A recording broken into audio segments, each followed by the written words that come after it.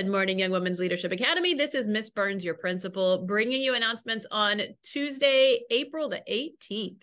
Everybody, we're back to an A day, so after advisory, please be sure you go to your first, second, third, and fourth period classes.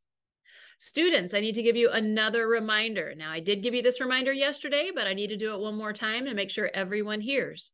Students, when you are released from the cafeteria in the morning, go directly to advisory. There should not be anybody wandering the hall. There should not be anybody that I see walk past me multiple times.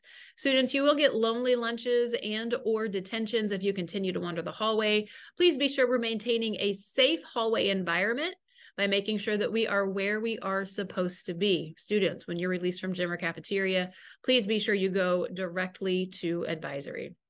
All right, we are also in the middle of another week, getting closer and closer to EOC and STAR testing, to AP testing, to fourth 9 weeks final exam testing. Students, be sure you're taking care of business in the classroom. Be sure that you are getting your work turned in and that you're doing your best in each and every class. As always, if you have questions, ask your teacher, ask for tutoring. Be sure you're doing everything you can to do a good job academically and also behaviorally. All right, everybody, that's all I have for us this morning. Hope everybody has a terrific Tuesday, and I will see you in the hallways.